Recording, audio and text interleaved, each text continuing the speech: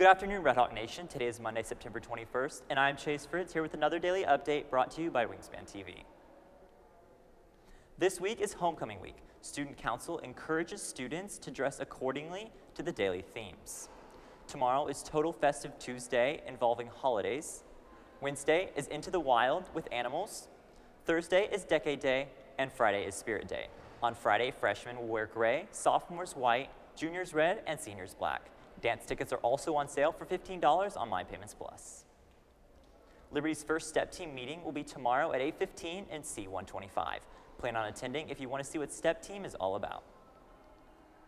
Are you interested in animation? Check out the First Liberty Animation Club, which will be held this Thursday morning at 8:15 in room E103. For more information, see Mr. Clayton. The Spanish Club will have its first meeting tomorrow after school in room C210. All are invited. If you still have questions about the one earbud rule, please see libertywingspan.com for more information. The Robotics Club will have its first meeting tomorrow at 4:15 in room C136. This is the first robotic club in Frisco ISD, so please plan on attending if this interests you. The first meeting of the Math Honor Society will be held this Thursday morning at 8:30 in C218. Please see Mrs. Rummery for more details.